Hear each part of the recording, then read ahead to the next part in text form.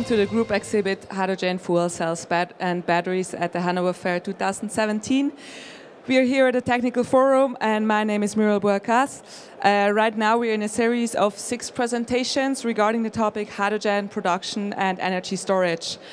The upcoming presentation will be regarding hydrogen storage in liquid organic hydrogen carriers, insights from first project experience, and please welcome with me on stage Head of Product Management of Hydrogenious Technologies GmbH, Dr. Martin Schneider. Thank you. The stage is yours and I'm very much looking forward to your presentation. Thank you. Thank you very much for this very kind introduction. Welcome the whole crowd to my presentation. I'm going to show you some first insights into our project results. So first of all, Hydrogenious Technologies, the first few words on the company. It was founded by Dr. Daniel Teichmann in the year 2013, and 3 co-founding professors of the University of Erlangen-Nuremberg, where extensive research projects together with BMW focused on the hydrogen storage and transportation in liquid organic hydrogen carriers. The company currently has 31 full-time employees, 25 patent families, and focuses on LOHC technology for hydrogen transport and storage in commercial, industrial supply and mobility supply applications. And together with our partners, Anglo-American Platinum, our investor, the university and our suppliers of the liquids and the catalysts, Sasol and Clariant, and together with MAN, where we focus on scale-up of the system, we want to commercialize this technology for various applications. So first of all, LOHC technology. What we are talking about is a technology where you can store hydrogen in a chemical process reversibly in a hydrogen carrier material.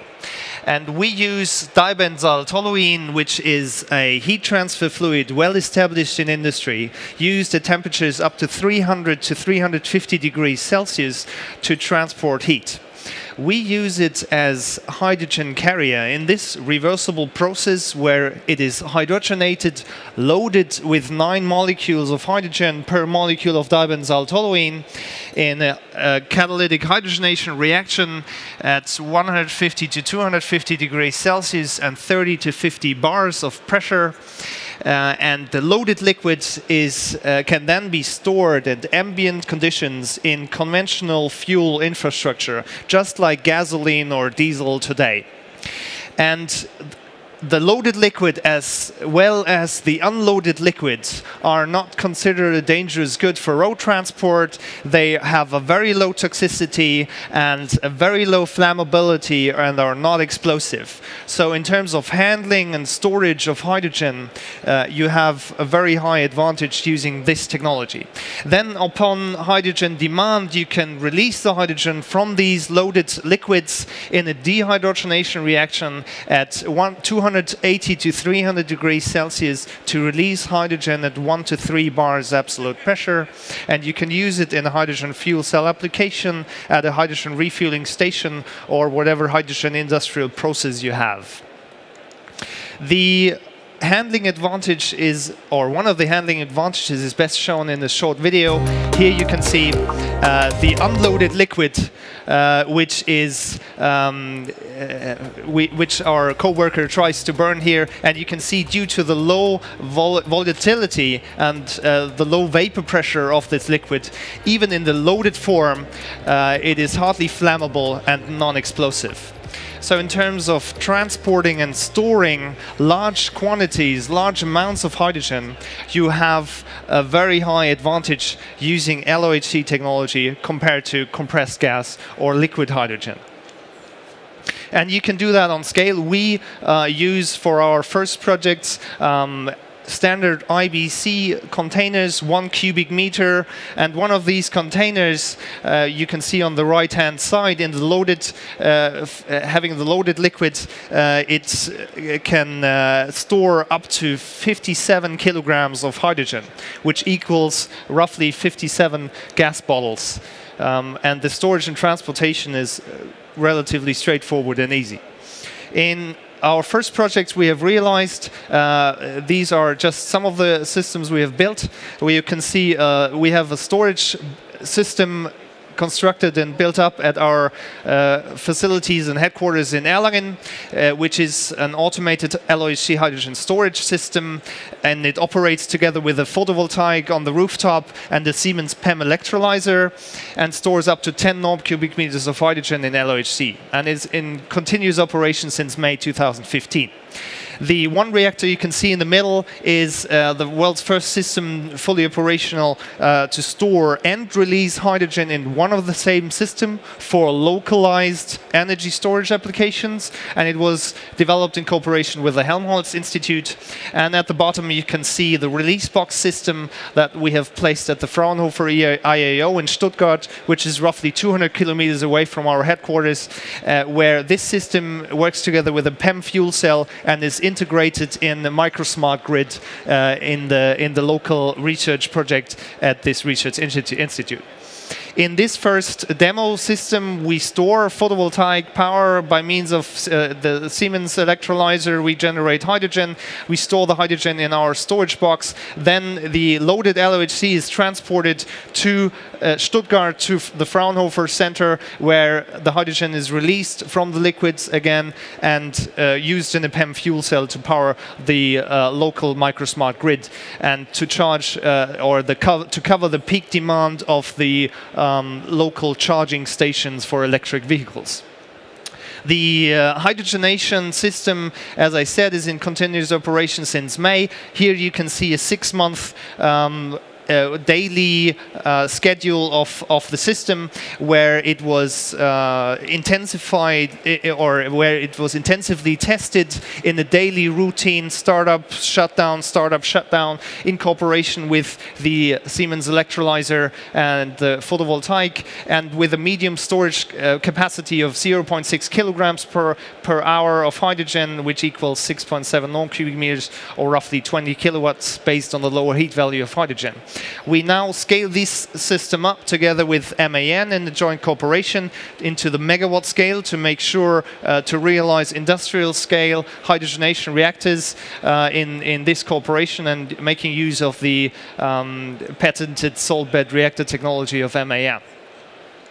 The field test that I showed earlier is then realized by means of the standard IBC containers that I introduced earlier, where we store and transport the hydrogen in just a very simple way and in a very safe way.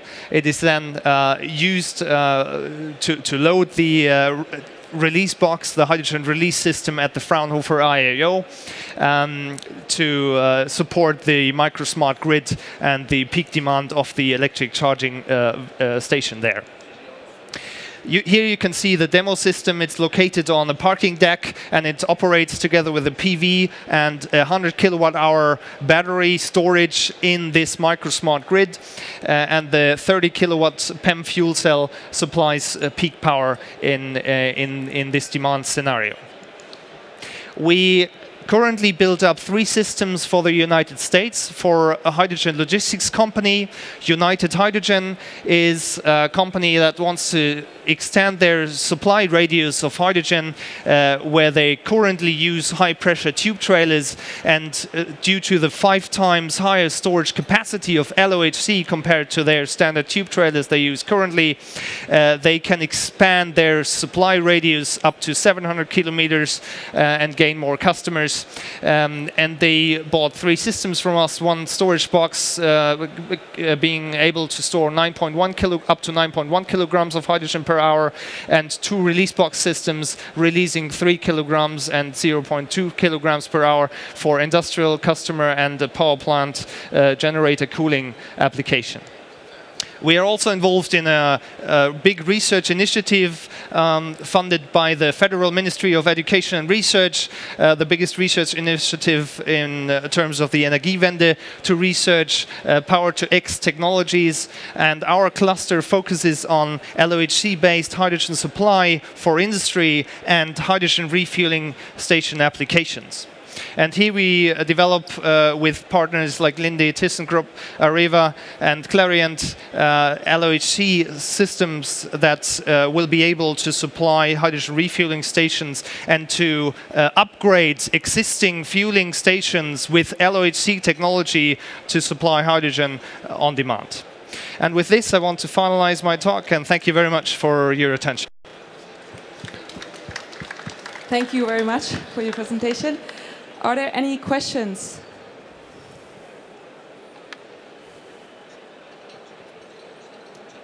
Thank you very much for the presentation. I just have a question regarding the loaded liquid that you're using. It has been mentioned that it's reusable. Yes. What do you mean by that? So you just use the liquids as a carrier that is loaded and unloaded over and over again, with cycles up to 1,000 cycles that we target with our systems. To make sure that you have a long lifetime, depending on the application scenario that you're focusing. But you reuse the liquid after you dehydrogenate it, after you have released the hydrogen again, to load it again at the source of hydrogen and to transport it back and forth between the hydrogen supply and the hydrogen demand.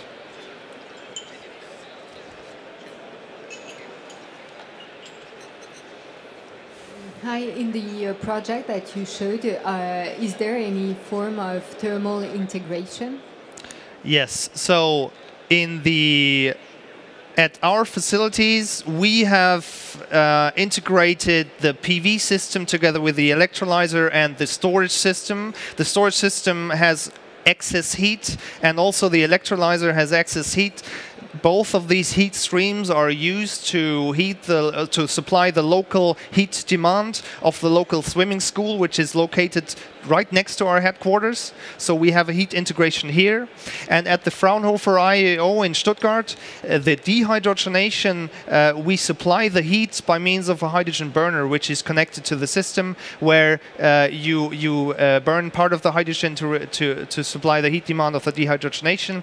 And we have internal heat recovery of the systems. So we use all the heat that is stored within the liquid, within the process, to reheat or to heat the fresh feed stream of LOHC that is fed into the system. So internal heat integration, but also external heat integration is realized.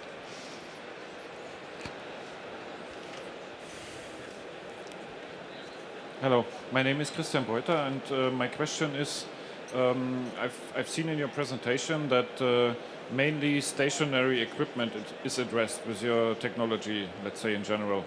How do you see the possibility to use it in the mobility area for cars, for transporters, for trucks, or in this direction? I saw the logo of MAN. Yeah. So I'm expecting that there's going a little bit towards miniaturization of the Yes, system. you're very right to expect that. So this was actually the starting point of the technology. In joint cooperation with BMW, the University of Erlangen-Nuremberg did extensive research like 6 years ago, starting 7 years ago, to bring this technology on board of cars. Because then you can imagine you can use the existing infrastructure that you have for gasoline and diesel to transport hydrogen at ambient conditions and to supply fueling stations and just release the hydrogen on board of cars. So this was the initial starting point of this technology.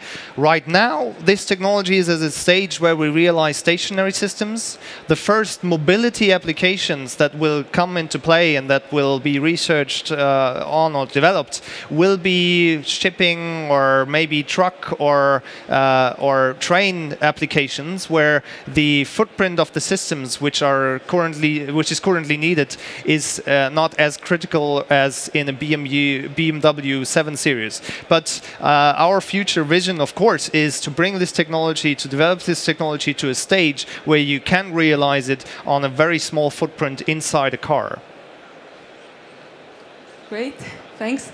I think there could be going on discussions later, so I invite you to visit all them at the booth at number B74 later on. All welcome. We will be there and we'll welcome you. Thank you very much for your time and your presentation. It was very interesting. Thank you. Thank you.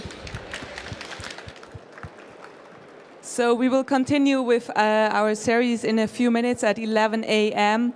with a presentation from ITM Power regarding ITM Power 100 megawatt electrolyzer. Please stay with us, help yourself with some drinks or coffees, and we see each other in a few minutes. Thank you very much.